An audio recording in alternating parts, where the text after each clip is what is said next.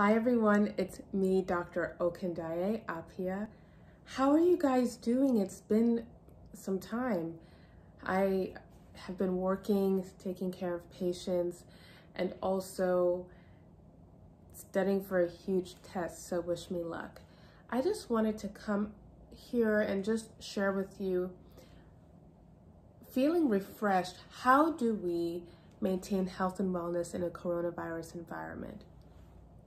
I think we have to recognize that health is wealth, and we really need to understand that maintaining our health and wellness is literally the currency we need to access our dreams, access peace of mind, and access our joy.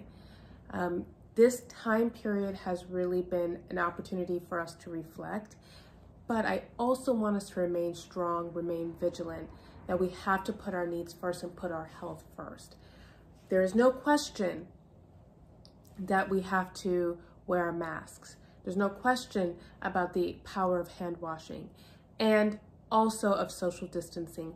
These things are proven to reduce our risk of spread of coronavirus. So it's very important. Now, the other thing is we have to just make sure we build up all areas of our health, build up our physical bodies, protect our mental health, our social needs, our mental needs, our emotional needs.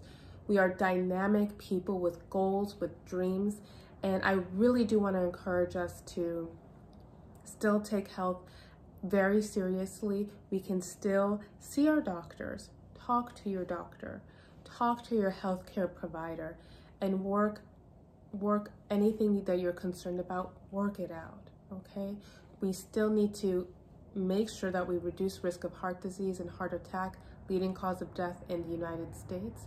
Part of that is eating well, exercising, gotta sweat, 30 minutes at least 3 times a week, okay?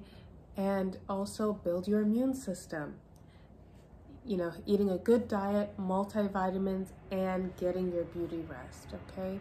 So I just wanted to share that with you. We have so much to accomplish and so much to do as we transition into the end of the year and 2021.